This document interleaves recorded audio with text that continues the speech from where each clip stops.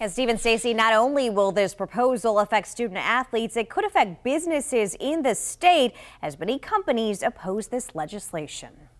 This bill is a political wedge being used to divide us, and it does not have to be this way. Heated debate in the Iowa Senate as lawmakers argued over a proposal that bans transgender girls from participating in K-12 and college sports.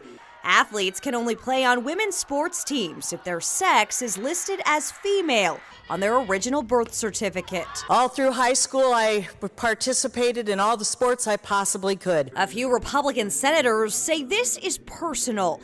They fought for Title IX, a federal law enacted in 1972 that protects women and girls from sex-based discrimination, including in sports. A no vote on this bill would strip everything that my age bracket has fought for our girls to be in sports, to be recognized. Republicans say this transgender proposal is about fairness, but Democrats say it excludes and isolates an already vulnerable group. Why does this legislature have to further police the lives of some of the most marginalized people in our society? A huge impact could also be on businesses. More than 40 massive companies have already publicly denounced this legislation, saying anti-LGBTQ laws negatively impact workforce, recruitment, and productivity.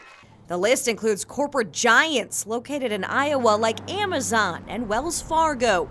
Apple is also against it, which may or may not impact a billion-dollar data center planned for Waukee. For years, business leaders have told us over and over and over that proposing legislation that excludes LGBTQ people from full participation in daily life is bad for Iowa.